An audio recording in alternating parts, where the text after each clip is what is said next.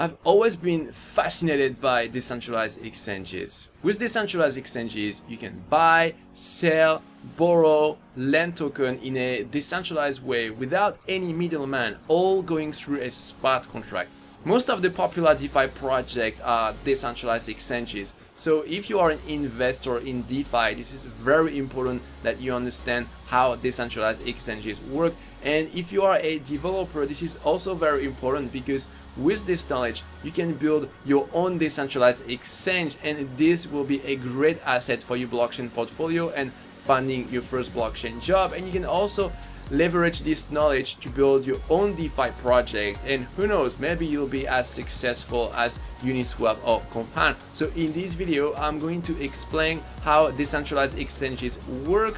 And for this, we're going to go through the different generation of decentralized exchanges, starting from the first primitive decentralized exchanges of a few years back, like EtherDelta, going all the way up to the modern decentralized exchanges that we see today, such as Uniswap or Curve. If you don't know me, I'm Julian, and on my channel EatTheBlocks, I teach blockchain development and how to find your first blockchain job. If you want to understand decentralized exchanges, first you need to understand centralized exchanges. I'm talking of exchanges like Coinbase, Binance, Kraken, etc. They make up most of the trading volume for cryptocurrency. So they have a very good liquidity, they are very fast, and the user experience is usually very good. So how do they work? So you have traders and you have the server of the exchange, and first trader need to fund their account. So they will send their crypto to the address of the exchange, so Bitcoin, Ether, or other cryptocurrencies.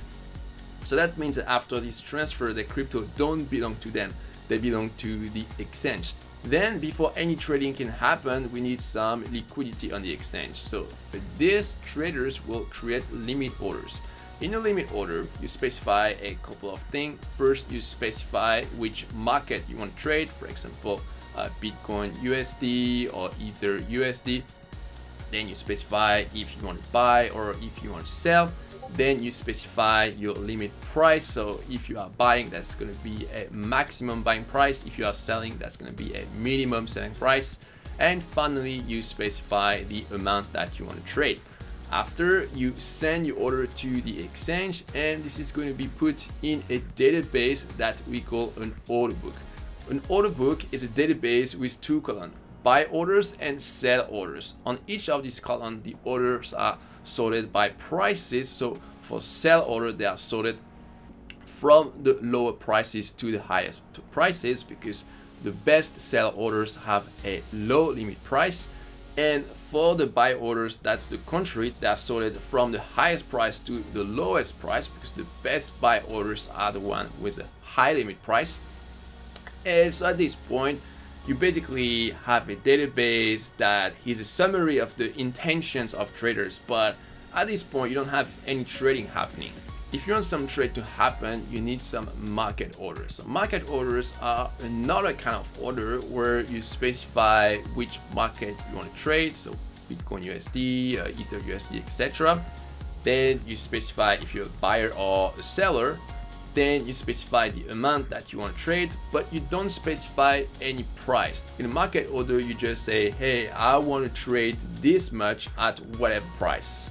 And what happened is that after you send your order to the centralized exchange, it's going to be matched in the order book with a counterparty. So for example, if you want to sell an asset, it's going to be matched against a buy limit order, and it uses what we call the price time matching algorithm. So that means first it's going to start from the best price. So if you are a seller, the best price are the highest price. And after that, in priority, is going to take the oldest order. It's going to consume the liquidity of this order. And if your order is too big, then the algorithm is going to move on to the next order. So maybe if we have another order at the same level, but that was created after, that's going to be the second one that's going to be used, etc., etc. And maybe that if your order is really too big, it's going to use all the liquidity for this price level. So after that, you're going to move on to the second best price, and you're going to repeat the algorithm until you have fulfilled your order. And after, when you're done trading, you can finally withdraw your crypto assets. So Bitcoin and Ether will be transferred from the wallet of the exchange to your own wallet, and that's the end of the operation. So centralized exchanges work great, but they have a couple of problems. One of the biggest problems is security. Because everything is centralized and they manage centrally all these private keys, they act as a sort of honeypot for hackers, and there were many hacks of centralized exchanges in the past. One of the most famous one is Mt. Gox in 2013 in Japan, but there were many others. Another problem is that it's very easy for government to seize your crypto if they don't like you for any reason. They just give a phone call to the centralized exchange, ask to seize whatever asset, and since they control a private key, the centralized exchanges can do it very easily. Can we solve this problem? Yes, with decentralized exchanges. In 2016-2017, we started to see the first generation of decentralized exchanges such as EatTheBlocks. So the big difference between these exchanges and the centralized exchanges was that with the decentralized exchanges, you don't need to give the ownership of your asset to another entity. You always keep control of your asset. Everything happened in a smart contract that was written in advance, and it's not possible for anybody to modify the code of the smart contract, and also there is no backdoor. So technically, before trading, you still have to send your asset to the smart contract of the decentralized exchange, but in the code of the decentralized exchange, there is no function that allows anybody to seize your asset. You can always withdraw your asset whenever you want. The order book works very similarly to centralized exchanges with the price time matching algorithm. For the very first attempt at doing some decentralized exchanges, we try to put the order book directly on chain, but it posed some big problem because every time you want to create an order, you need to pay for gas fees, and if you want to cancel an order or update it, then it takes a lot of time because you need to mine the transaction before this is stored inside the blockchain. So that's minimum 15 seconds, but that can be a huge problem if the market changes suddenly. So EatTheBlocks found a better solution by doing off-chain order books. So when you create a limit order or a market order, you sign a message with your private key that is the private key of your Ethereum address, and you send this order to the centralized server of EatTheBlocks. So they have a centralized order book, and when the order book of EatTheBlocks has a match, so that means a market order matches against one or several limit order, then the server of EatTheBlocks is going to send a transaction to the smart contract of EatTheBlocks on the Ethereum blockchain, and this transaction will include the signature of all the traders involved in this trade. And after, the smart contract of EatTheBlocks that has the ownership of the assets of the different traders will verify the signature of the different traders to make sure that everybody really wanted to make this trade, and it will actually proceed to transfer the ownership. So that's a very clever system because although you are decentralized, you don't suffer from some of the problem of having an on-chain order book. So EatTheBlocks was one of the first decentralized exchanges that worked like this. You also had DEX, but the big problems we had on these exchanges was liquidity. So there were many different markets, and at any time it was very difficult to get some decent volume. So for example, if you want to sell for $1,000 or $2,000 of tokens, sometimes you have to wait for a couple of days because otherwise you will consume too much of the liquidity for a market and you'll end up getting this huge slippage, and that's really not good. And some clever people decided to fix this problem by creating second generation of decentralized exchanges. The next generation of decentralized exchanges was created by Uniswap. The revolutionary idea of Uniswap is to not use order book anymore and instead use what we call liquidity pools. So with liquidity pools, you don't have market makers, but you have liquidity providers. So these are people who have asset and who want to earn interest on their asset. So you have one pool per market. For example, for the market Ether DAI, so this is one liquidity pool. And if some liquidity providers want to participate in these pools, they're going to send in equal proportion Ether and DAI. And after they send the asset to the smart contract of the decentralized exchange, in exchange, they get another token that proves that they have supplied this asset. And so with this other token, at any time, they can redeem the token that they sent at the first place. And after that, when a traders want to buy or sell some token, he's going to send an order to the liquidity pool. But you notice that at this point, I haven't specified any notion of price. Liquidity providers don't specify at which price they want the asset to be bought or sold. Instead, the price is calculated automatically by the smart contract of the decentralized exchange, and it does it by using what we call the constant price formula. So the more you deplete one side of the liquidity, the more this asset is going to become expensive, and the goal is to maintain the liquidity pool's balance with an equal value of the two assets. So not having to decide on the price is really great, because now you don't need to be a professional market maker who constantly readjusts your limit buying price or limit sell price if you want to provide liquidity to some exchanges. You just need to own some tokens and you send them to these liquidity pools and you earn some profit, because every time a trader wants to buy or sell some token, he will pay some trading fee, and this trading fee will be passed on to the liquidity providers.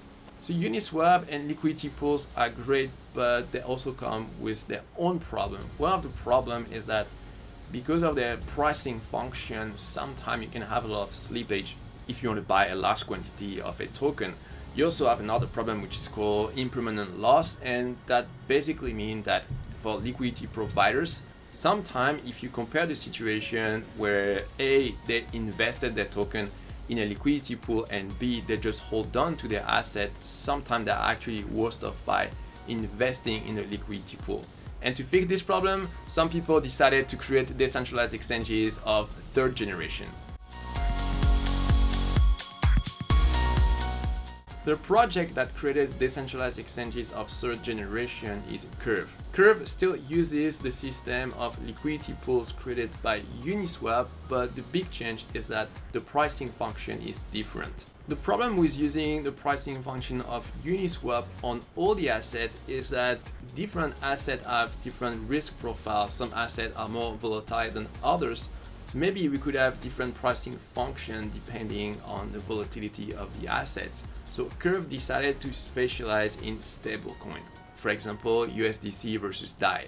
So because these markets are stable coins, they are very stable. Their price will never fluctuate a lot. So maybe that we can adjust the pricing function by making it worse on both extremities and making it better in the center. And so that's the whole idea of the pricing function of Curve. And so with this pricing function, you have less slippage and less impermanent loss.